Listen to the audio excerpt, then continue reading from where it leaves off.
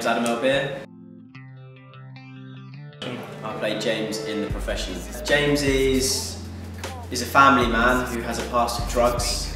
He's a working man. He's just found out he's about to have a baby.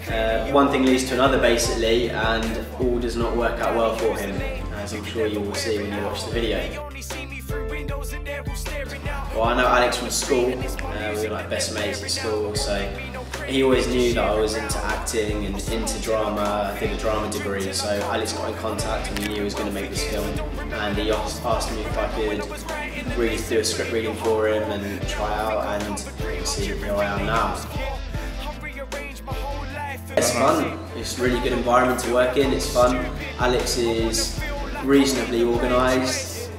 He's got good equipment. He's got a good team working with him. We all get on well. He's quite proactive.